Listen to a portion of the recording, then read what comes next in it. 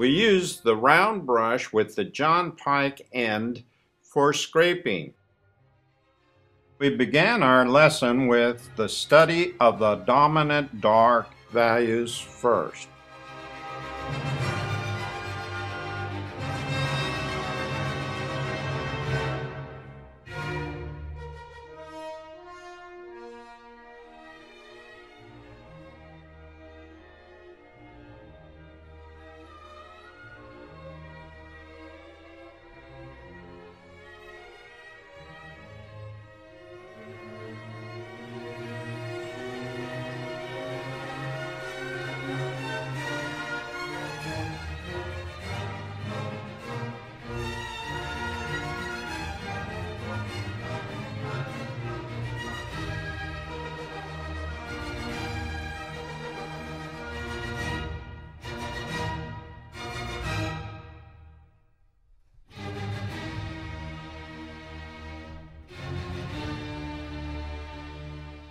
Then we moved on to our dominant light values.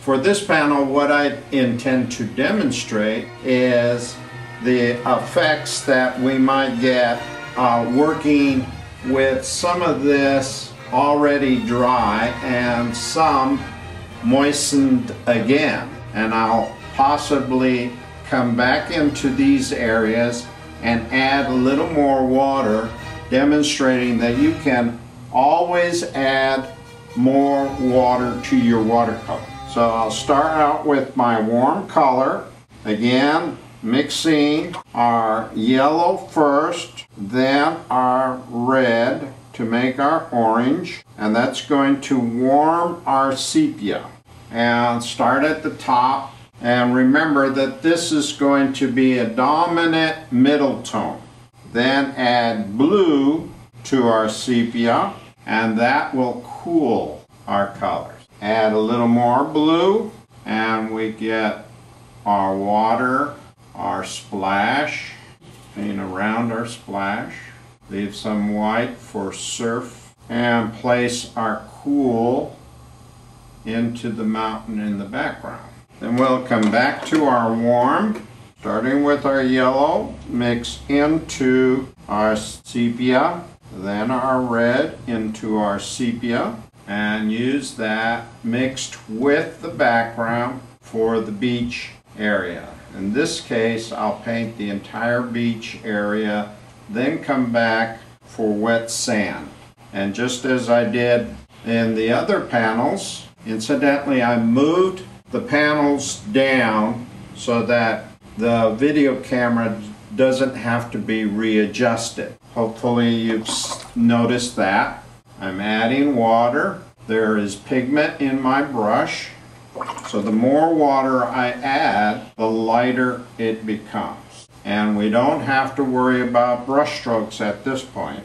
And then just to be a little bit different from all the others, I'll leave this area to dry and paint into dry areas. Just showing the possibilities of working wet into wet and dry washes, lifting out a little bit of white for my wave action there. Then I can paint my rocks with our neutral color, and since this is middle gray or middle tones, I can apply that very dark and add a little more water to it, changing the values just a little bit. And to lighten one side of our rock, we can just take a damp brush, squeeze the water out of your brush, and lift color out. The other way of making it lighter on this side of the rock is to scrape on it. But remember, when scraping, you want your wash to set up just for a few seconds, then you can begin scraping. If you scrape too soon, the areas that you scrape will fill in with dark color. So if that happens, hold off a little bit and then scrape. And that causes this part of the rock to become a little bit lighter, and we can scrape out the tops of the rocks to make them a little bit lighter. And what you want to do when you're scraping is have a dominant scrape, a subordinate scrape, and an incidental scrape. Now if you add another element, the fourth element, make sure that it's different from the other two or the other three. So you can violate your own rules with 4 if you know that you're abiding by one part of the rule. With dominant, subordinate, and incidental, the fourth one has to be smaller or larger than the other 3.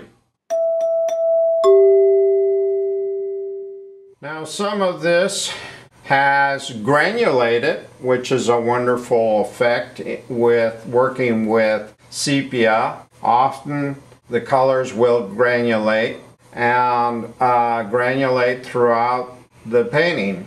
What I want to do is just place a glaze on top of the background so that I don't have to come back to that later. So I'll put the mountain in the background and I'll soften the bottom edge of that mountain, because what happens out at the ocean, the spray kicks up and softens the bottom parts of our hills. Then with a little more sepia and a little more dark, I can delineate the hill in the background. And I want my edge rough as possible, indicating tree lines and different things that you'll see along the edge. And notice that I'm just painting the top edge. Now I'll paint the bottom with just some soft water, making this all a very soft edge. And then as we come closer to the landmass, where the landmass meets the beach, we want very soft. As I mentioned, the spray comes along and diffuses everything in the background. While this is setting up, I can add a little more color into this area, and in the process use some dry brush on our surf action as it comes in with the side of a flat brush. I've changed brushes. Now I'm using the flat brush.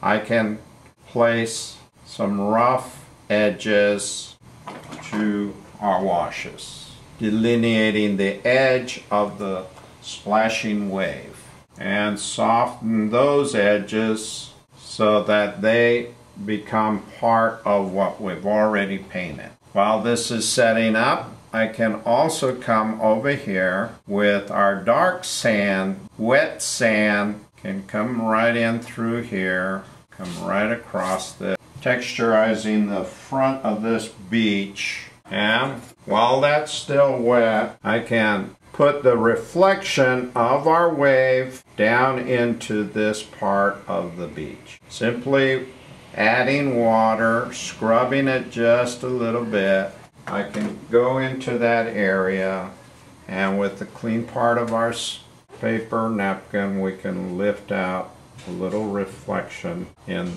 the dark wet sand. The dark wet sand needs a soft edge as it meets the dry sand very soft along that edge. Just take clean water and wet those areas. And then with the clean part of your Kleenex, take out the bead that might form along those edges. Now we'll continue with this in another lesson and show you how to finish and begin finishing parts of this even more. Register for the Juan Peña free watercolor painting classes by sending us your email. Indicate "Register me" in the subject line. You will receive the class syllabus and a link to the YouTube lesson. Your email will be confidential and will not be shared with anyone. Send your email to peña.freeartclasses@gmail.com.